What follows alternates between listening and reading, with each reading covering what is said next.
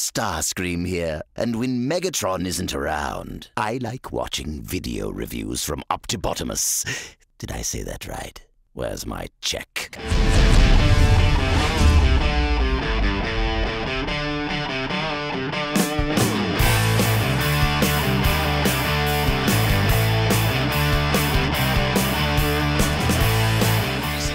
This is optibotimus coming with another video review. And today we're going to be taking a look at the new Transformers Generations Fall of Cybertron Starscream. Now it took 2 video games for us to finally get this kind of iconic character, but lo and behold, there he is. We finally got him. This is definitely a character I was really excited about, and one that I really hope that we got in the original War for Cybertron game, but like I said, it took him a little while. Obviously, they probably wanted to see the popularity of the initial War for Cybertron figures to see if those would go over fairly well to warrant making more for the next game. As you can see, really nice figure though. So very cool. He does kind of look like he's missing some paint applications, which might bug me a little bit, but we'll see. You come around here to the side, Series 1, figure number 10. Then on the back, again, G1 style tech specs. Anytime that any company, Hasbro, third-party companies, anytime those guys actually find a way to incorporate that look, really makes me happy. I love seeing that. One thing that's funny is obviously he's got a skill of 10. Starscream is a very skilled fighter and warrior, I suppose.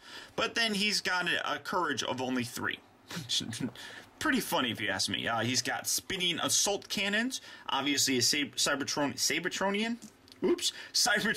jet fighter. And it says, there was a time when Starscream was an honorable soldier who fought for the defense of Cybertron, but long isolation aboard an orbital platform made him greedy and ambitious. Given the opportunity to once again lead troops, he gladly joined Megatron. If you remember from the War for Cybertron game, yeah, he was the leader of that orbital platform, and that's we actually got to see the meeting between Starscream and Megatron, and their kind of personalities and their relationship kind of develop. Very, very cool, but absolutely wonderful. I love the new artwork on here. I love the way that looks. Really nice big image of the actual game character of Starscream. So this is a figure that I've really been looking forward to ever since, like I said, the very first game. So let's hope he lives up to the hype. And the only way we're going to find that out is let's get him open and see how cool he actually is. Alright guys, so here we have Starscream open up and out of its packaging, and obviously in his jet mode. Now, when you look at this, one thing that I instantly kind of get a feel for is obviously the game. I mean, this has a very nice game look to it. They did a nice job of recreating it.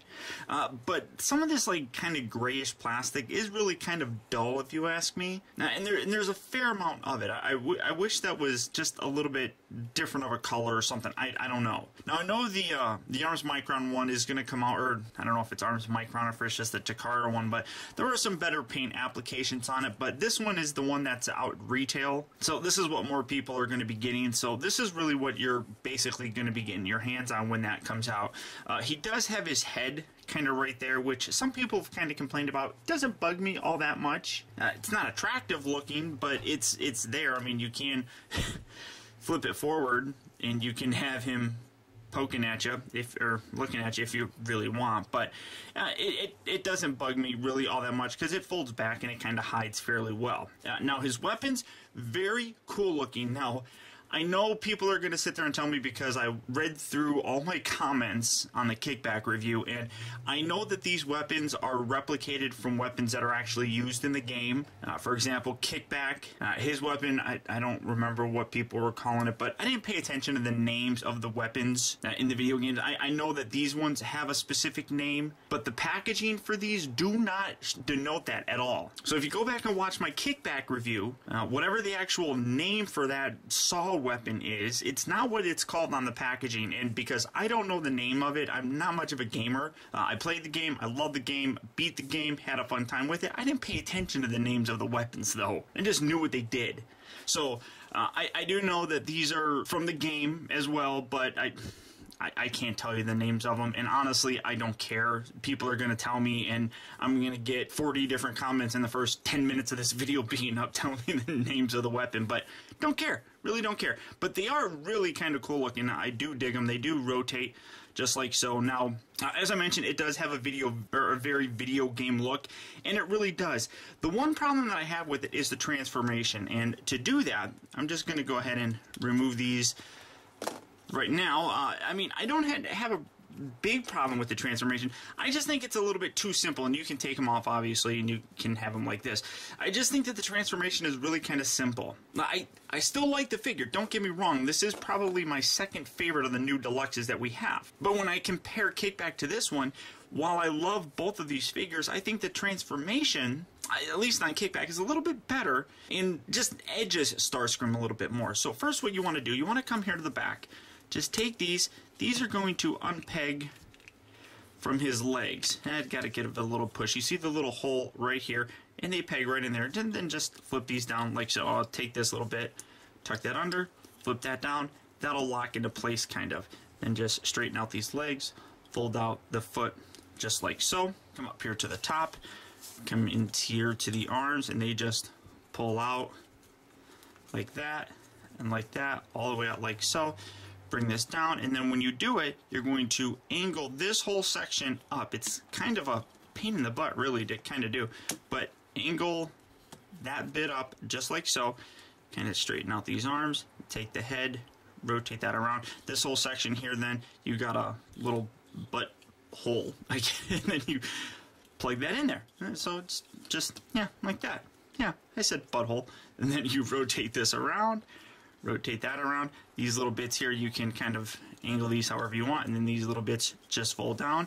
And here, Starscream. Now, like I said, I don't mind the transformation. I just think it's a little bit more simple than I would really kind of like. And when I'm comparing it to the complexity and the fun that Kickback had, this guy really is kind of underwhelming in that transformation aspect. The other thing that I have a problem with is he's a fairly hollow figure.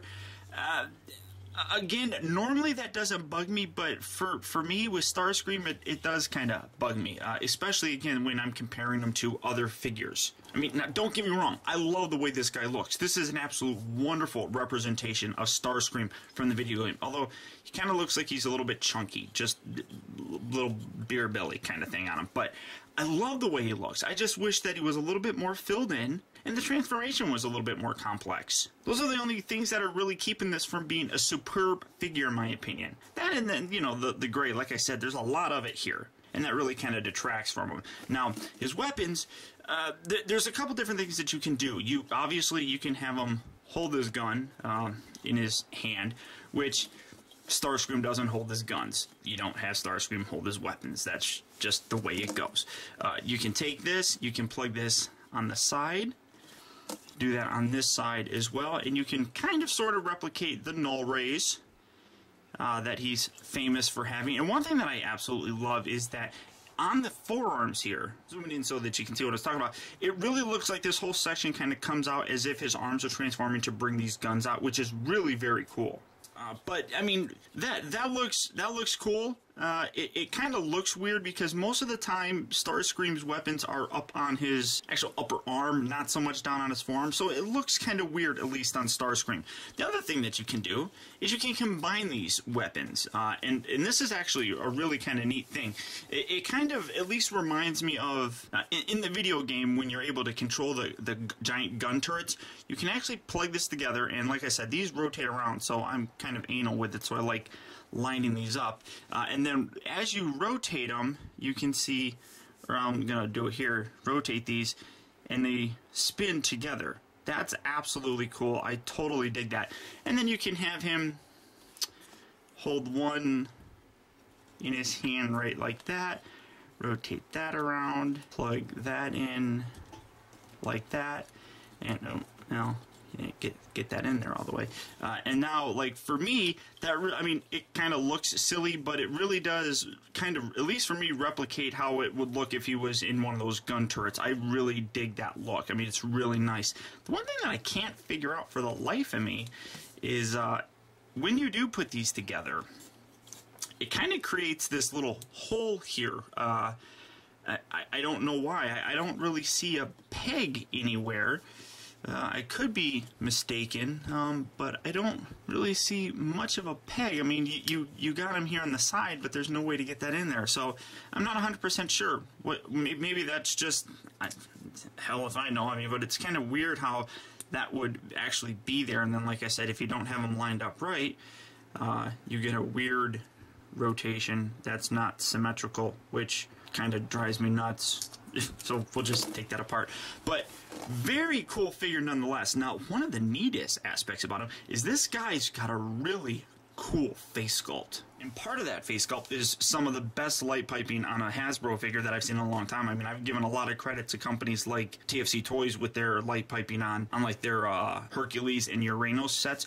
But this is cool. I mean, that's really bright, and that's just coming from my lights here. I mean, very good light piping, but you can also see a very nice likeness to Starscream himself. I absolutely love the head sculpt on that figure. And then for a bit of a size comparison, here you see him next to a couple of the deluxe figures. Obviously, you got the War for Cybertron Deluxe Class Soundwave, then the Fall of Cybertron Deluxe Class Shockwave. And Shockwave is a they're about the same height, actually, but, I mean, obviously, Shockwave looks a little bit smaller, and then setting him off, you can see that Megatron is a much bigger figure, and obviously that's accurate because Megatron is a Voyager-sized figure. But for one kind of fun comparison, here is in front of his, G1 creation, the Combaticons, and there you have him standing in front of Bruticus. So very cool and very nicely scaled, if you ask me. For his articulation, his head is on this ball joint, but,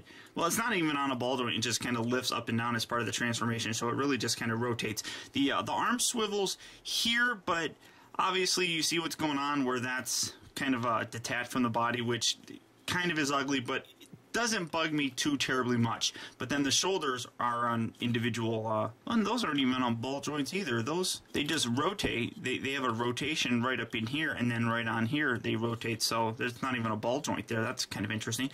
And then they rotate at the upper part of the bicep. They got two bends here at the elbow. Wrists are articulated, nothing at the waist. And then the hips, again, I thought those were ball joints, but they're not. They just move forward and back, and then, well, in and out as well, and then they rotate. So basically recreating a ball joint without actually using a ball joint, which very, very cool. Bends here at the knee, and then the toes got a little bit of pivot, and I guess he's got some ankle pivot. Not much, but you can get him doing more wider stances like that, I suppose, and kind of makes him look mean and bulky, I guess. That's actually not too bad, though. But very cool figure, regardless. I really do like him. I mean, like I said, to me, it really is a competition between him and Kickback as the best figures of these new Fall of Cybertron figures. And if I were to give Kickback, like, say, a 9, this guy would be like an 8.75. I mean, I really do like him. So, well, maybe not 8.75. Like, let's give him a solid 8. I guess, because really the transformation, like I said, is very simple, and then the hollowness in the actual robot mode is something that just kind of bugs me. It's just not becoming of him, I suppose, but that's about it, though. And now for the transformation back, again, all you do, just lift these, take the head, rotate this all the way around like so, pull this out of his butt, straighten these out like so, and then this whole section here, his head, if it doesn't fold back, sometimes it folds back automatically. If it doesn't, just fold it back like so, fold these up, and then you're going to see a little slot here and here, and then there's little tabs on the insides of these shoulder bits that just kind of lock down in place like so. Then you want to bring these arms around, rotate them around, kind of keep the fist down, and then just push them all the way up inside here. Do that as well on this side. There we go. And then these forearms actually come together and they peg together right there. It's kind of tough. The peg doesn't really even do much of anything. It just kind of sits there, kind of. But straighten that out. Oh, that kind of detached. These little legs will fold back. And then take these, plug that in. Do that on this side as well. Like so. Straighten out the wings a little bit. Pull out the nose cone, just like so. Take these weapons, and I mean, it really kind of depends on which way you want to actually put the weapons in here. I mean, you got this big giant peg, and you got the smaller one, but I like actually doing it on this side where you see all the gears and everything on that side, because I mean, you could, like I said, you could put it down here where you got the ugly side on the bottom, but I think that being able to look at all the mechanics and such of the actual detail of the weapon just looks a little bit better than what we have here. So that's, you know, weapons, personal preference, I suppose. And then if you wanted to, you can angle these up, I guess. And one other little peg section, if you wanted to angle these up a little bit, you can take these, you can plug them in here, I suppose. Just kind of, again, depends on how you want to position them. You can actually peg them into the legs. So either way, as I've said, it is just personal preference. I just think it looks a little bit better like this. But, you know, individual results may vary. Straighten that out, just like so. And here you have Starscream back in his Cybertronian jet mode. Now for me, as I said, when it comes down to it, this guy and Kickback really are in the running for best Fall of Cybertron figures, at least in terms of the deluxe class toys. Starscream makes a good effort. He you know, really gives Kickback a run for the money, but I really think that Kickback is the better of the two figures. Starscream, while nice in both modes, does have a little bit of a weakness, at least in his robot mode. The jet mode here looks perfectly fine. I don't have a problem with it. It's pretty accurate looking to the game. The transformation, though, he loses a little bit. Not much. Just because he's simple doesn't mean he's a bad transformation or transformer. It's just not all that much fun. I mean, it's easy to do, so you could do it over and over again, but you don't feel satisfied when you're done. And there's no real challenge or anything with transforming this guy. And then the robot mode, well, again, looks really good. I just think there's some bits about it that really keep it from being a much better figure than it possibly could be. Such as, like, the whole hollowness in the torso area. This guy definitely, though, without a shadow of a doubt, is worth picking up. But don't let those minor nitpicks, you know, kind of dissuade you from getting this guy. He is well worth picking up, and he's absolutely fun. Not to mention, he's Starscream. Who doesn't like Starscream? And here's another one that we can get our hands on that's really kind of in its own continuity, so to speak. Very fun figure, highly recommended, and well worth checking out if you guys can find him in stores. But that's about it, guys. So I want to thank you for tuning in. And until next time, this has been optibotimus. I'll talk to you later.